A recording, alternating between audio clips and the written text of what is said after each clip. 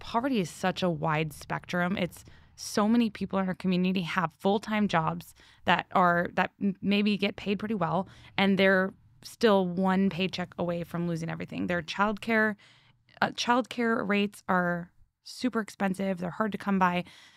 We have housing. I mean, we're in a housing crisis in this community. It's very hard to get housing, affordable housing. There's a lot of barriers to success.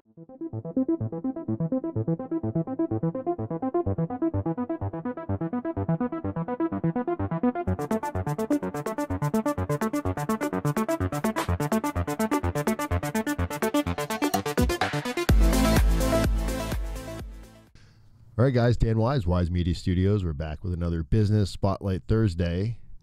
Thanks, Tony. Today we have with us United Way, Central Washington, and we have Farren, Lange, and Barbara. Kinmark-Gurney. I'm not saying that 5 times fast. Farren, you are the marketing manager, and Barbara, you are community engagement manager. Correct. Okay. So what is it exactly that United Way Central Washington does? Whoever wants to go first. United Way of Central Washington is a community services organization. So what we do is we collect funding to in turn grant it to local agencies. So that way we can kind of keep them accountable because our grants, they do have to do check-ins with us. And so then we also offer other programs that we have ourselves. And then we also have a partner agencies, mostly the ones that we do grants with, but also other agencies just because our nonprofit community is pretty tight-knit. Yeah, essentially we're a bank for the nonprofits. We are tasked with fundraising, and then we are able to give that to the nonprofits across the region and so that they can stay operational.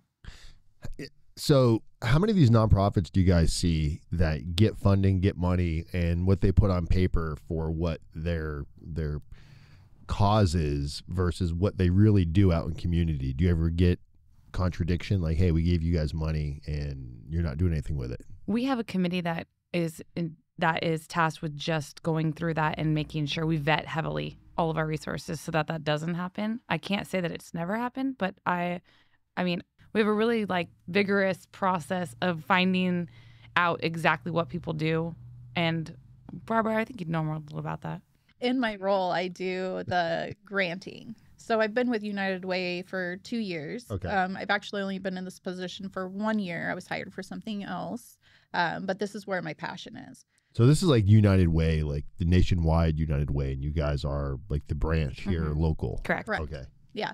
And so as far as our applicants not doing what they said they would do, in my experience with all looking through the historical granting, because we're getting ready to do another grant cycle, so I've been looking back.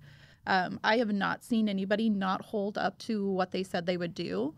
Unfortunately, there have been some nonprofit agencies that end up dissolving because they weren't able to keep it going. So can you name some of the local organizations that you guys work with? Yeah, absolutely. So right now we're ending a 2-year grant cycle that we've granted in the beginning of 2 years, and then we do a year check-in, and then we cut them the check for the second half of their funding. And so as we come to the end of that, we funded nearly 50 programs, over 40 organizations in this last 2 years. Wow. Yeah, and a lot of the really well-known ones like Catholic Charities, the Union Gospel Mission, YWCA, yeah. Rod's House, Salvation Army. Those are the more Okay. prominent ones in the community. Yeah, we just did a pretty intense interview with Union Gospel Mission. Yeah, so that's cool. They're amazing. So question, for people out there that are watching that, because there's a lot of people with really great ideas on how they could give back to the community. What's the process? Or do you guys help with grant writing at all? Do you guys get involved on that? No, but we are actually exploring some options as far as grant writing goes, because it sucks because unless you're a professional grant writer, you don't get that edge when you're submitting these grants. So the people who do this for a living will be able to write a grant that is so well written with their stats and local data, as well as, it takes a lot of time and we don't have that capacity. So we're looking into how we can help our other nonprofits as well as ourselves with this grant writing. So we've even considered starting a program where we can offer training to other nonprofit agencies so we can all learn how to write these grants. How did you guys get into this? Like, what are your backgrounds? My background, I actually started at Junior Achievement.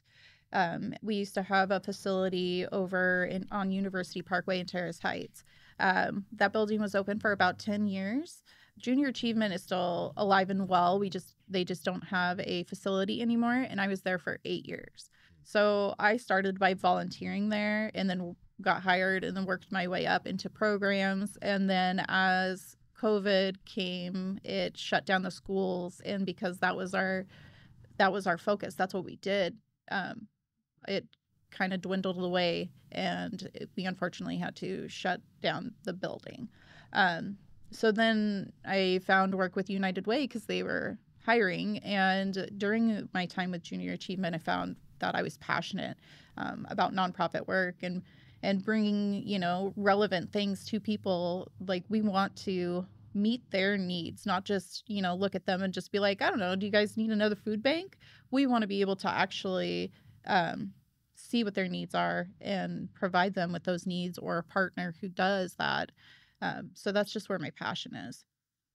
Yeah, and I've been in marketing for several years now, and with my previous type of marketing, I had so many different businesses that I worked for, essentially, because you understand the digital marketing aspect of it, where you have so many different clienteles in different industries that you can't really give 100% to every single person when you're giving them selected marketing to each one. So I was interested in finding an organization that I could not only give back to the community, because I like doing 40 hours a work week and making the community richer and not a person richer.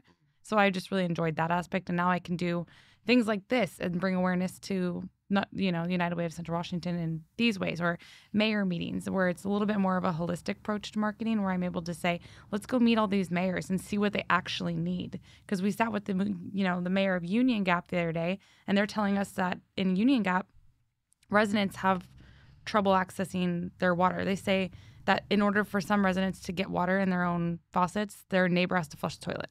Wow. Yeah. And I didn't know that. And that's not something I would have ever known. So, I live in Union Gap. I'm glad I don't do that. Not in that neighborhood, right? That is, that's a great way to put it, is making the community richer instead of an individual richer. Mm-hmm.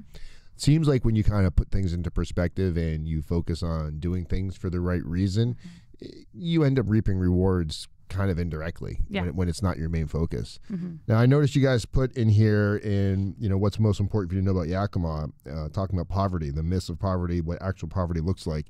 So you're the one that filled this out, right? Mm-hmm. Yeah. So what do you mean by that? Like, what is your guys' idea of poverty, or what is the United Way of Central Washington? How do they view poverty, and what's their?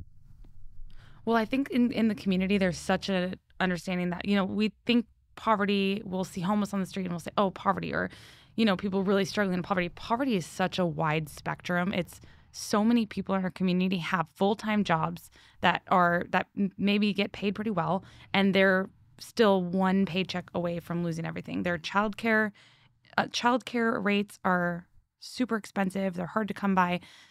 We have housing. I mean, we're in a housing crisis in this community. It's very hard to get housing, affordable housing. There's a lot of barriers to success. So I think people don't realize that a lot of working people in our community that maybe is their coworker or their neighbor that they would never think is living in poverty, that is. So really removing the stigma around poverty and letting the community realize that it's a lot more people Common. than we think. Yeah, absolutely. You know, we talk about that. And I kind of thought that's where you're going to go with it. I just don't know, like, what do you guys see as an answer? I know I don't even know if there is one. It is so multifaceted. There are so many different moving pieces that need to be simultaneously and generational. So we've gotten to this with generational poverty. It's going to take generations to get out. I think so It's too. not an overnight solution. Right. We need to have better access to childcare. We need to have better access to transportation in this community, housing.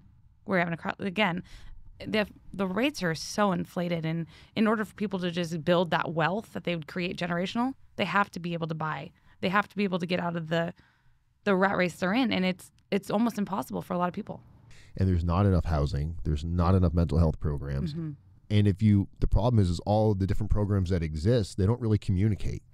So it's like you've got somebody that goes to Camp Hope or Union Gospel Mission to get certain services, and like, well, you got to go over to this place. Mm-hmm. Now you're sending somebody from point A to point B to point Z back to point B that's already stressed the F Mind you, with very little transportation, right? or none. Yeah. You know, That's- maybe not even a pair of shoes. United Way of Central Washington, our overall vision that we are working towards is something called the Help Center. And it's going to be an actual center where people can come, and we would partner with our other agencies to have all these services under one roof.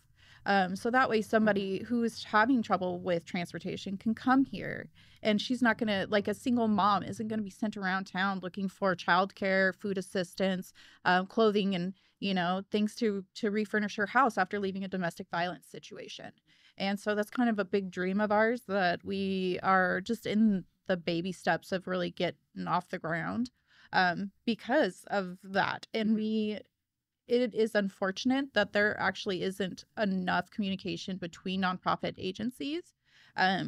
Yesterday, It's almost like some of them are like at combating. Yes. So yesterday we were at a free summer meals seminar.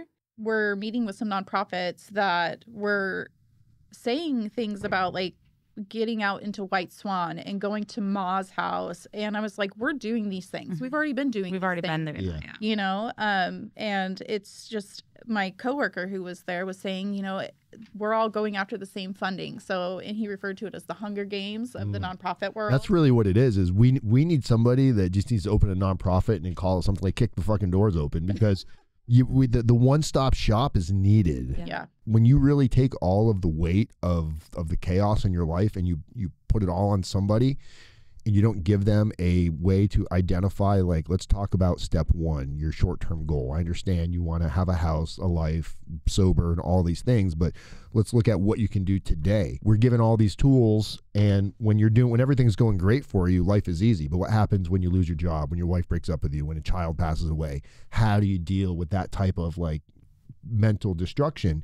You have to be able to, you got to train yourself for this. There's got to be something in place. Well, and financially too, because you lose your license because you didn't pay a ticket. Now not only do you pay the ticket, but you have to pay for your license to get reinstated, and Right. then the new license, and you can't drive your car. You can't go to work until you get it. So now you're behind on everything else. It's just, At the same time, we do need to instill accountability, yeah. but we need to get that person to a stable place. Mm-hmm.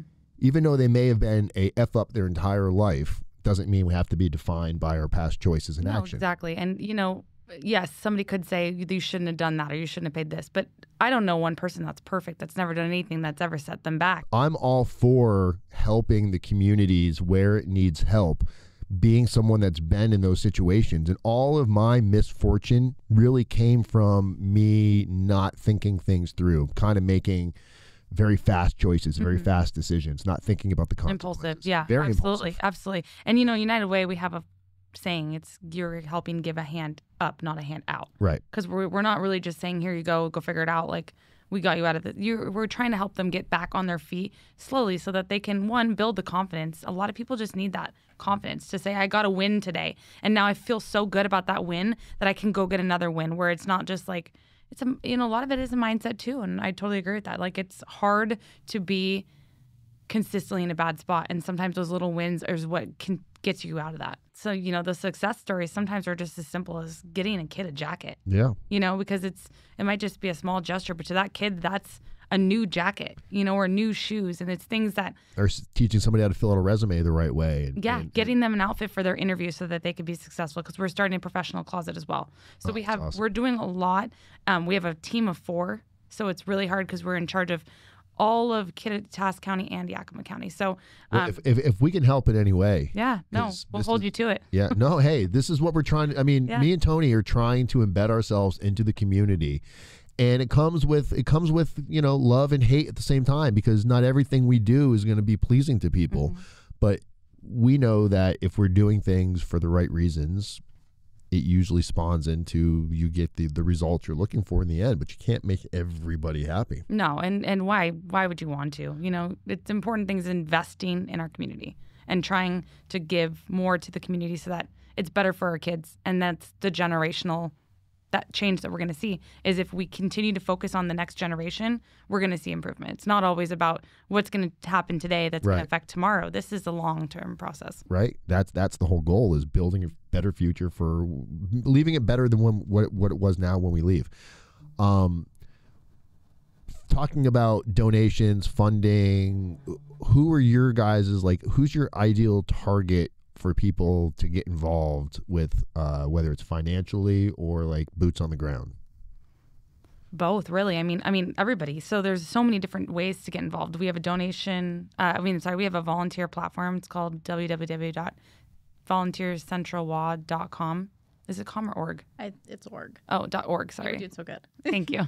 So United Way does have a centralized volunteer platform. So our volunteer platform is where our partner agencies, as well as anyone else, it is free for them to use. They can post their volunteer needs on this platform. It could say we're looking for people who are going to do this outdoor activity with us on this day, or something that's more open-ended, to do hand out meals, and it could be any day. So that way we're finding something for everyone. So a volunteer can go look at that and pick through the different opportunities and be like, oh, I love working outside, or I'm only available this day and there's something on this day. So that's kind of what our platform is. And it's very cool because we are looking for anybody. And of course, we really want to connect with the younger generation. And it is trending that they are more likely to give their time than they are money. So it's actually a really good opportunity. Yeah, but we would like money too. We like money. But there's a lot of different ways to donate financially as well. So they could give just a regular donation through our website, or they could do donation with their business. I have a lot of business owner friends, and recently I've just been saying, how do you want to see a change in the community? What's passionate to you? So we did a CNS takeover yesterday, and 20%. What? CNS Coffee House. Oh, okay. We did a takeover yesterday. So they gave 20% of all proceeds at all 3 locations to our basic needs sector. So all of that money is going to go directly to basic needs in the community. So food, shelter. Were you guys, when you say takeover, were you there physically? I was there. Okay. Yeah. But we have we have Red Robin next month. That one's always really big. And then Applebee's on the 25th this month. It's going to go to books. So I encourage businesses to. Are you guys streaming this when you do it? Yeah, we post it on social media a lot. Live, hey, we're here. Not so much live. I'm not a live girl. I need to be. I need to be better at live. See, she'll post a story without trying to say you guys need us more than you think. These are the kind of things that we could set up ahead of time. Yeah. We can show up. We can stream all of this live. We can get people there, engage. No, that'd be awesome. Because it seems like I had no idea you guys did this. Yeah. Well, we didn't really until I got here, and I was like, why are we not doing this? How long have you been here? 6 months. Okay. Yeah, so we've done got us roundups. She's done takeovers. We've done the McDonald's takeover where we actually were behind there. I was in the window. It's the best spot to be. How long ago was this? December. I think. Was it the McDonald's? On 40th. Oh, my God. Were you there? Yes. I was like, why is it so busy? I think that's where Did I hand you the food? You did. Yeah. I loved it. Yes. You They hated me, though. They're like, get out of the window. You're taking too much time. No. I went inside. Oh, okay. I went inside, and it was so busy. I was like, I've never seen the McDonald's like this before. Mm-hmm. That's what it was. There was a bunch of kids in there that were also helping, right? Oh, no, wait. This might have been a school that was doing something. Yeah, because but I did like that. Yeah, we were really busy too.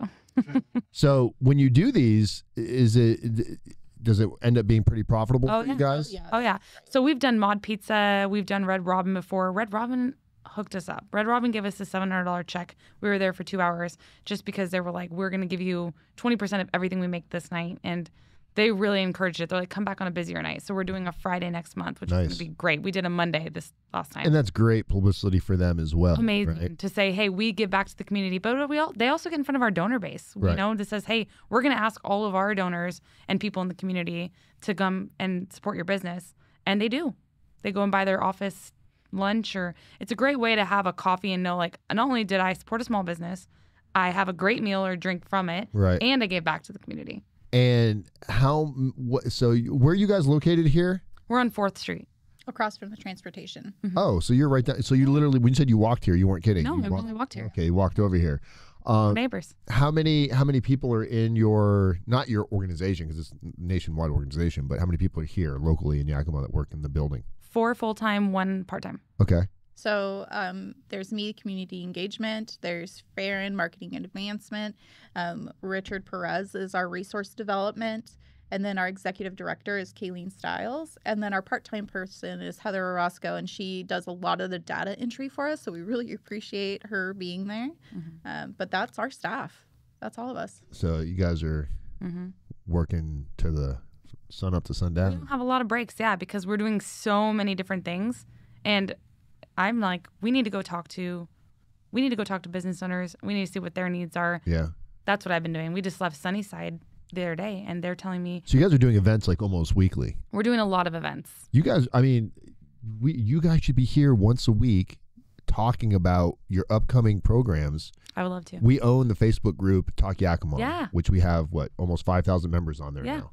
So this is your community that Yeah. you're talking to. We should have you guys in here once a week doing this, because it's great for us. It's publicity for us. It's getting us out in the community as well. But we're trying to find more ways to embed ourselves into the community. Yeah. And, you come on here once, it's great, but you guys are doing stuff all the time. Yeah. So we should try to figure something out, how we can really kind of, get itinerary from you guys, what you're doing. So That'd be awesome. yeah, I'm down. And we can definitely put something together. Each takeover supports a different thing. So, Cause. yeah, and I'm Right. asking business owners, what are you passionate about, and how can we make it so that you feel good about this takeover and this event or this, Right. anything. So like I said, I went to Sunnyside, and I'm like, what are you passionate about, and how can we help you? And they're like, we need drug and alcohol resources in Sunnyside. When you guys did McDonald's, who was your point of contact in McDonald's? JD Bewley is on Yeah. our board. Okay. Oh, So, we have an inn.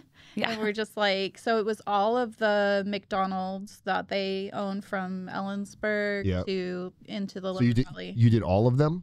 We did the did one. one location, but all of the sales, they did collections. They at did each one of collections them. for everyone. Okay. But we can do a takeover at each of them. I and imagine- that's what we're talking about. I imagine when you do the takeover, actually being present there probably adds to the, 100%. the engagement. Well, in marketing side, right? I want to, yes, of course, financially it's helpful to get proceeds, and I want to support it, but I want to be there and talk to the people and let them know why we're there, Yeah. where the money's going, who See, we are. that's the big thing. I think if people really start to understand, I think it becomes easier for people to part with their money, for one. Because like you said, we spoke earlier, you got people that are one paycheck away from being like broke. Yeah. We're talking like living in your car and all of these things. So, but at the same time, these are the same people that those are probably the people that are donating Yeah. on top of it. Oh, 100%. Right? Because they grasp this is what's going to fix our community. So, we don't invite everybody back because sometimes we really do see the self-interest in what people are after, Oh, yeah. disguised as nonprofits. And that's kind of a turnoff. And I Yeah. think that's what the community sees. And then they lump everybody into that same turnoff. Well, we have the most nonprofits in Central Washington than we do per capita. But nobody knows that. No, there's a lot. Well, this is something that goes back to what we were saying earlier about the communication between these nonprofits as well. We're having a lot of saturation in the area with nonprofit organizations, and a lot of them are duplicating services. So it's hard to find funding for some of them when they're doing something that Somebody else is already doing. Yes. Yeah. So- Seems to be a lot of. Yeah. Yes. And then you've got them fighting over. Then it just confuses the person that needs the help. Because it's almost like the person that's down and out on their luck becomes a lead. It's like, oh, we need this suffering person so we can get more money. It's not about helping the person, right? It's about getting the funding. And sometimes it is like that, and it's really a lot of times. Yeah. But yeah, so I would love to work something. Maybe we can talk a little bit more about what you guys got going on. I'm sure you have some kind of itinerary schedule that's kind of out there. Yep. The moms that are watching this, they need to see that you're a mom. You've got your kid here. You know, she didn't want to go to school today. You're talking about how your child wants to run around and do podcasts. You know, these are real live people doing real life things that are out there in the streets. So if anybody has an idea of what the regular person fucking needs, they're kind of sitting here across the table from me. Yeah. So we wanna embed ourselves into this community, the good, bad, and the ugly. And you guys seem to have a good foothold because you're not just a nonprofit. You are like the funding source for the nonprofits. So we're kind of like getting into the blood bank here of spreading through the stream. Whatever, use us, abuse us, we can figure something out, No, that's awesome. We appreciate that a lot. Thank you. And we're looking for the collaborations as well. What do you want people to know about that we didn't discuss? And, maybe we set up another 30-day out to have you get a little more structure on it. But what do you guys want people to know about that we didn't talk about today?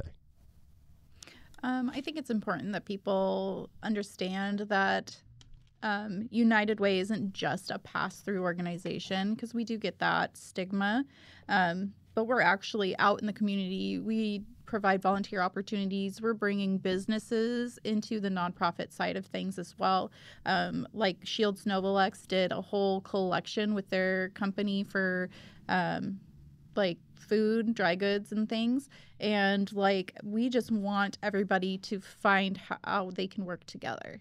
And I feel like that's kind of one of the big things. Like, we're kind of like the glue of the community. We're trying to bring the corporate side and the nonprofit side together and create these relationships with everybody.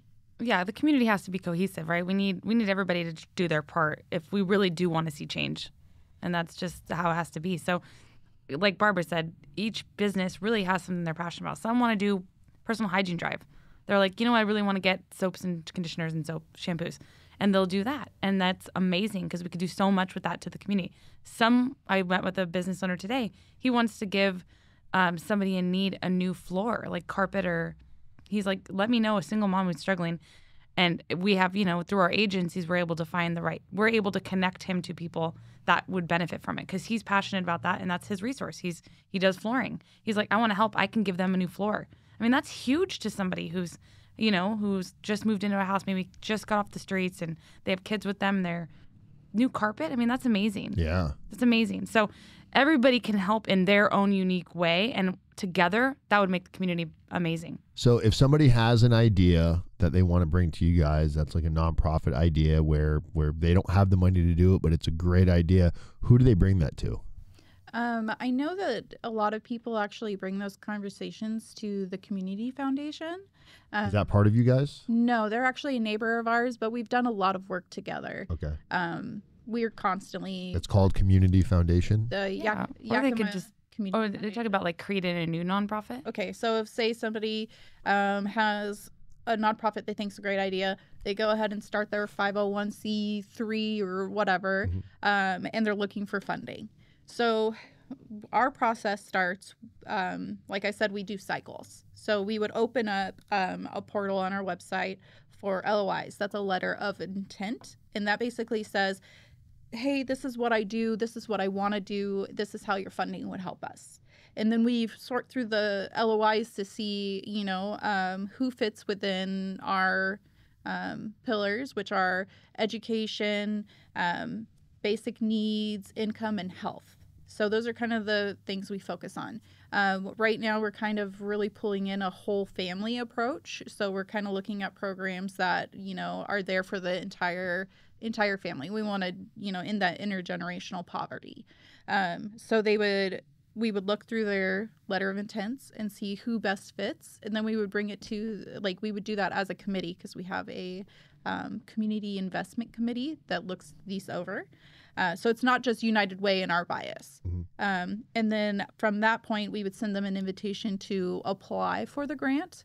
And so that just entails a couple other questions about, what your program is exactly, what's your anticipated outreach, things like that. And then after that grant cycle, or after that grant application, we would, as the committee would look it over, they would use kind of a scoring rubric to see like the impact kind of.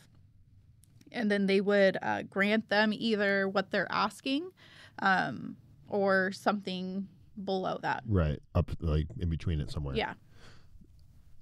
Is that process laid out on the site? I have not checked it out Okay. because I know that we've switched our layouts on our website. Because I would like to see people come forward because I just think there's not enough. I mean, there's too many of the same things. There's not enough of some of the stuff that you just unique needs. Yeah. I think we've got a lot of ideas to do that, and we just need the right people to do it with because it takes an army. Oh, you know, it takes everybody. It really does. Yeah. So, ladies, thank you so much for coming in. Farren, Lange, Barbara, Kinmark-Gurney. maybe we can do a shadow with you guys when you go do one of these events. Maybe we can come with you guys, help out, videotape some stuff, put some That'd be behind the scenes content, and send you a bill. No. We got a bunch of fun ones too with breweries. Oh, So a lot of brewery. I can drink. Yeah, the Tap right down the road is going to do a connection with us too. Okay. Do you guys do any like black tie events type things? We have a bingo brunch and bubbly coming up in. It's Bingo, not like a brunch, and gala. bubbly. Is that like champagne? Yeah, Okay. and 15 rounds of bingo, and each round is a luxury designer Handbag. or swag. when is There's it? stuff for guys too. Saturday, May 11th. Saturday, May. Why didn't we bring this up earlier when he was like, is there anything else you want people to know? Oh, this is because this is the thing. It's so much. There's so much. That's why we're going to bring you back on. 2 weeks, they're going to be back. This is actually unexpected, but amazingly beneficial. Yeah. I really liked it. I had no idea what I was coming into. Yeah. Yeah. It's been awesome. All right.